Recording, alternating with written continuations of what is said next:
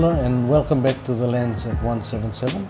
I'm here having a discussion with the artistic director and co-founder of renowned New Zealand theatre company, the Conch, Nina Nawalowalo, who came into the country to screen her latest project, a film called A Boy Called Piano. At 11 years old, I'd already been to the boys' home.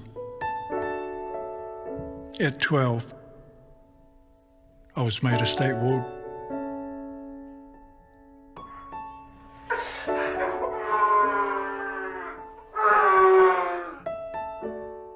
And you know, we spoke the last time about what you hope to do with the film, with the documentary, and I just wanted to ask, how did the screening go? What was the response like? Oh, well, it was overwhelming. It was wonderful. You know, you always hope to get a lot of diverse audience. Yes.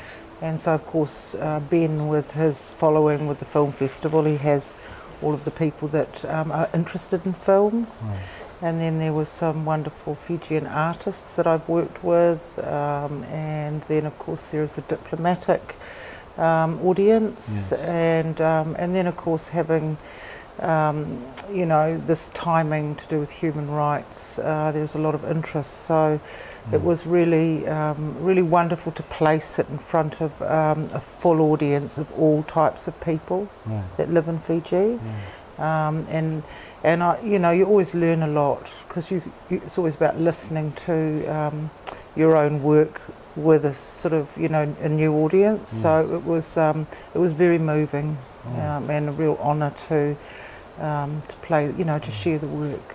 Yeah. You know, I'm sure you would have been watching the audience's reaction. Yes. Did you feel like they connected with the movie? Because it's about a Samoan man, yes, who came to New Zealand in the 1950s, yes, as you explained, and the challenges he faced. Yes.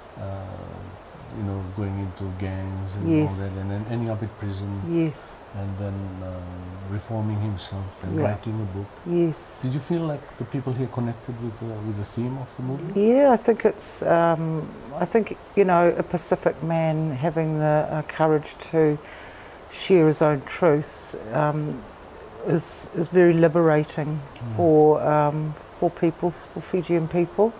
Because it's quite rare, isn't it, that you open up your your deepest hurts or things that have happened to you, and so it was very special and powerful, because there are many stories here, everywhere in the world. I mean, in all parts of society, but there are many people here that, of course, have family members in prison and different things that have happened, and these are such private, you know, very private. So to be able to open it up frees people to feel seen, or to feel that they're not alone. But yeah, it was good. It's good for people to. Even if it pushes the boundaries, it's good for people to hear his truth. And I think one of the things that people enjoyed is the generational story. Yes. That was something that really stood out, and stood out for people, as seeing the son and then seeing the grandson, and the grandson being able to, who has not taken the same path, you know, and his father, you know, Matthias took that path and found his way out, became an actor, and then for Tane to own the past, which he says, and then go into the future. And I think that touched a lot of people's hearts here. I also understand you got to visit the Samambula Juvenile Detention Center. You know, it's unfortunate that we have quite a large number of youths that lose their way, and you know, have strayed off the path and end up in places like that. Some end up in prison later on in life. So what was that experience like? Oh, it was a privilege to go, because you know, Whakmoana's journey started in the boys' homes, and so to go into any boys' homes anywhere in the world is so moving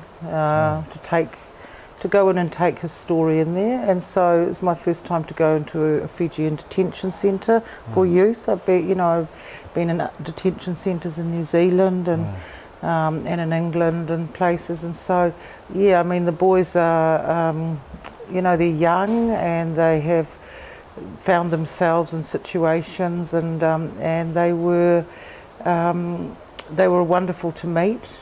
The different ages of young men, and they, I sort of thought, oh, I wonder if they can understand all the English, when they were watching it. But it's a very visual film, and so they were great. They took different things from it, and then at the end, I asked them all to introduce themselves and to tell me one thing that they liked. Yes. Just to have courage and say one thing that they could see there. And it's interesting, a lot of them talked about there's horses in the film that are free and running. There's a lot of water and ocean. There's things with freedom. It was interesting, they pick up on the things of freedom and nature, which of course these are the things they miss when they are not with their families, when they're not in the village, when they're locked up. That's what children miss, and that was a real decision when we made the film. I thought you have to have nature and you have to have these things. And then of course I did reenactment with the boy running, and then they sing, they could sort of see themselves with the running, and I used running a lot because a lot of young people, they want to run away and they want to run home. And so I did a lot of filming with running over the beach, and they got to see the New Zealand beach. And, it's different from here, but still the running away. So they were brave because they all spoke and stood up and spoke, which is very brave to do, But it was a great experience, and it was great to share it with the staff as well. During our discussion off camera, I did mention that I think the timing of your being here is it's not a coincidence. There's a lot that I think you can do with our people here, women and children, the violence against women and children, youths who have strayed from the path. So, is there a likelihood of you returning to Fiji to come and do something like that? Well, that is a part of coming. It is. I would love to do that because, these are the stories that need to be told, and it helps with healing, and it helps with society. Because if you put things, open them up and make a film or tell your own story, it can create some change, or it can create sharing. And as I said to the boys, there are boys all over the world who are in homes, and you tell your story. It's from your heart. It can be the same as other people all over the world. But I would, I'm very keen to come and collaborate with women here. Especially to do with these taboo subjects, and how to make stories, or to make some films and things that can contribute, because I know there are a lot of wonderful people here working in this area, but I think I could offer my skills and my skills in making art and things that can hold a mirror up to society. And as I said last time, it's not about blaming. It's not about blaming anybody or blaming things. It's about reflecting or putting something in front of in community, which is important, I believe. Whaomoana's story, how he went through the whole challenges he faced as a youth, and reformed himself and wrote the book, and all that whole journey. I think it can maybe inspire some of our Fijian people who maybe in prison or in detention centers, or maybe at home going through similar challenges. Yeah. Yeah. Do you hope to see more movies that tell real stories, Fijian stories, come Yes, out soon? yes, that is the key. The Mm. key is for Fijian people to, and there are a lot of people here telling their own stories and exploring that. But I think that is the unique thing, isn't it? Yes. Of identity, is from your own culture and from your own heart, and Fijian stories. Of course, there's incredible, successful, unbelievable athletes and artists and all sorts of people, but it's the hidden stories and the things that haven't been told that are just as important for us to look at. So yeah, I think it's a necessity in these times as a society. Like it is for us in New Zealand, like everywhere in the world, isn't it? I mean, violence doesn't choose people who have poverty. It doesn't choose it. Violence happens from the wealthiest people in the world to people, all sorts of people. It doesn't select, but it's a real issue in the world, isn't it? So, I think putting a light on these things is important. You know, I also understand you had a workshop with some of our local filmmakers here. How did that come about, and what was that like? Well, that is through the film festival here, and of course through the New Zealand High Commission. They're very keen to look at New Zealand-Fiji relations and how we can work together. And so it was great to meet some emerging filmmakers here and hear their stories and think about, you know, listening to where they're coming from and what stories people want to tell here. And some of them want to do documentaries, some of them want to do drama, and some of them are making animations. I mean, there's some incredible, I mean, of course they are the now and they are the future. And so I suppose for me, being an older artist, it's how I can connect people through to New Zealand or internationally to help get Fijian stories out there.